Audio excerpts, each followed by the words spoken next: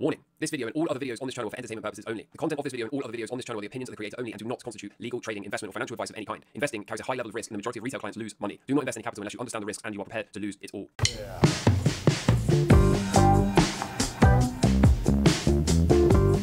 Alright, hello and welcome to Camel Finance. I'm your boy Camel and this is the weekend's deep dive. On the weekend I like to come back and check in on the base case hypothesis and make sure everything is still going, roughly speaking, according to plan. So without further ado, so far we've been working with the expectation that at the lows everyone was too bearish and we were going to run to all-time highs and then have a big recession and a big bear market for the stock market. Likely we would see rate cuts happen around the time of the top. And for Bitcoin, the idea was pretty simple. We were going to have a blow off top, a left translated cycle, meaning the top comes before November of this year, and thus spend the remainder of the 4-year cycle in an extended bear market decline spanning significantly more than the 12-month bear markets we're used to seeing for Bitcoin. The stock market is more or less operating within the expectations. We seem to be on our way to setting a new all-time high, a new blow-off top angle, and we expect the base case hypothesis to continue to play out, and thus I expect to see a significant technical breakdown, a bear market in the not too distant future, and I expect rate cuts will be showing up sometime around September, which will likely mark the top within a couple of months of the onset of that cutting cycle. Bitcoin has been a little bit of a problem child. It hasn't gone quite as smoothly as the stock market. We did a really good job at calling the acceleration up to all-time highs before the halving, but since then we have spent longer than I anticipated in this consolidation. So far, I'm still operating under the assumption that there is one final push left in this bull market for Bitcoin, and I still expect, roughly speaking, that top to form around November. Now, whether or not it actually left translates and forms before November, or whether it's slightly right translated, is to be determined, but I am still, largely speaking, until invalidated, expecting this thing to continue to push to the upside and top significantly before most people are anticipating, which would be the end of next year. So until such time as this thing waddles out of here or breaks down violently, then I continue to accept this as still very much in play. I still expect to see one final push to the upside, and then, like I said a bit earlier, I expect this bear market to span closer to 24 months than 12 months, which historically has been typical for Bitcoin. So I expect this long and drawn out bear market to occur. As always, I'm open to all possible outcomes, and we will continue to take this thing one day at a time. Something that has been plaguing me for a long time is I have been wondering if we're going to see a repeat after we see an all-time high for the stock market of one of these lost decades. You can see here we went 16 years in consolidation. We did 16 years here again. We did another 14 years of consolidation, 14 years of consolidation, which begs the question to me, once we see this blow off top and the high come in, are we actually going to remain in what is considered to be a lost decade for another 10 or so years whilst the oscillator resets, just like it did in all the prior instances? So if this is going to continue to play out and we are indeed going to see this blow off top to all-time highs that culminates in a bear market and a global recession, I do wonder if the highs will actually ultimately remain the highs for many, many years to come in the stock market. In terms of the macro backdrop, we've been expecting that anything you do to the M2 rate of change shows up in the CPI, albeit with around a 12 to 18 month lag. I've been making the case over and over again that this current period of perceived sticky inflation is not actually sticky, and that what we are seeing is this sideways wobble in M2, or the rate of change of M2, I should say, fool investors into thinking that inflation was sticky. And I've been making the case over and over again that this next leg down has yet to present in the CPI, and thus the Fed is very, very late to cut, and therefore I continue to expect CPI and inflation to come off rapidly ahead of these rate cuts. We've also been using the TMC Global Credit Impulse, which leads CPI by about 18 months. This has also been telling us to expect continuation of disinflation before ultimately even slipping into a short-term period of asset price deflation, which I would think would be largely catalyzed by a top in the stock market. We had the PCE data come out on Friday, and the headline PCE came in at 2.5%, which is right in line with expectations and the prior readout. We also had, on a month-over-month basis, 0.2, again, right in line with the forecast, so not too bad, but not super cold either. The US core PCE came in at 2.5%, below the 2.7 forecast and below the 2.6% from the prior readout, and the core PCE month-over-month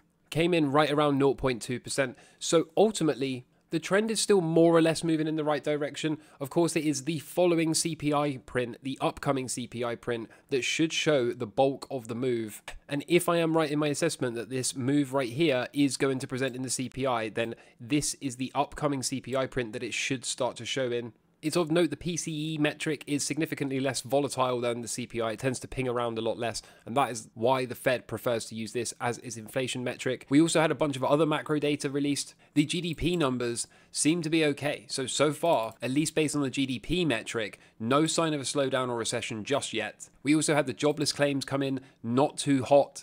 Again, telling us we might have a little bit more space in this Goldilocks zone to see the final push to all-time highs in the stock market and in Bitcoin as well. Notice how PCE prices Q over Q was down significantly beyond the prior readout, okay? 3.4% previous, and we had 2.5%. Again, fitting in with this thesis that this portion of the M2 rate of change is yet to show up in the inflation data, and core PCE Q over Q was 2.8%, which is again significantly below 3.7%. So once again, I sit here and tell you, I don't think inflation is as sticky as most people would have you believe. We got more weird macro data. I kind of say this as a joke this week, but Nvidia came out and they beat EPS and revenue expectations. In the week, we were kind of joking about how this is becoming a macroeconomic event since it makes up so much of the indexes. And despite the initial jobless claims not looking too bad, okay, under the hood, white-collar jobs are showing recessionary tendencies, as you can see right here, okay? Every other time in history that we have seen this kind of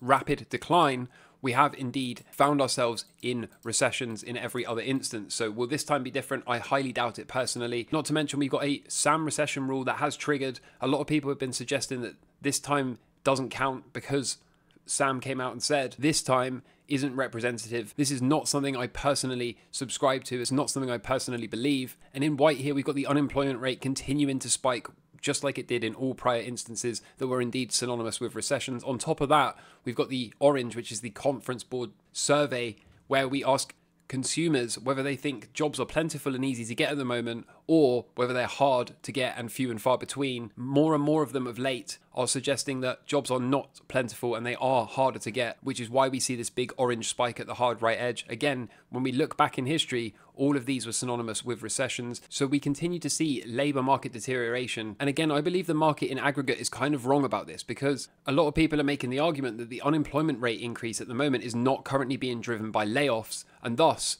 we don't have to worry about recessions too much. However, in all past recessions, they all started with labour force expansion, and then usually only about 2 quarters into the actual recession do layoffs rise sharply. And we can see that here, okay? So is this time different? I highly doubt it personally. And there's been a lot of debate recently about whether or not the rate cuts will be bullish for the stock market or whether they will have bearish implications. The key tell here is if we are cutting rates into a slowdown, then the stock market does not react favourably to that at all. And at the moment, we've got these rate cuts about to be showing up with a highly inverted yield curve. Every other time we've seen that, we have indeed seen a recession, which tells me again to be open to seeing the second part of this hypothesis come to fruition, and that we will indeed be having a bear market and a recession. Another key indicator here is that this 10-2 yield curve is now reverting back above the zero line. So a lot of people get this wrong. A lot of people think as soon as the yield curve inverts, we have to start calling recessions or be worrying about one showing up in about 12 to 18 months time. But it is the cross back above, it is the reversion back above the zero line that actually triggers recessions. As you can see in all prior instances, whenever we got that, we did indeed enter a recession. And so every time we see an inverted yield curve paired with a flattening Fed funds rate, the US economy is heading into a recession. And that is exactly where we are today. This time, instead of the 10-2 yield curve, we've got the 10-year 3-month yield spread. Again, this is not a good sign in terms of avoiding recessions in the not too distant future. And the bond market continues to now price in a hard landing and a recession, as you can see at the hard right edge here, significantly below the recession threshold. Once again, I am here to suggest that we are probably going to be in a recession before too long. So with the onset of a Fed cutting cycle expected around the 18th of September, the Fed funds rate here in blue is likely to start to move to the downside. And if that is the case, it begs the question, what happens to the stock market? Do we get one final push to the upside and then a big bear market to ensue amongst a global recession, just like we had in the prior occurrences? I think that is still the base case for me. I see no reason to step away from this, particularly with the stock market continuing to set its third and final blow off top angle. And of course, one of the biggest pushbacks to this is that liquidity is still early in its cycle. Liquidity is going to continue to increase. But remember, we saw this before in the GFC. Liquidity was increasing the entire time, and it did not prevent a bear market or a recession.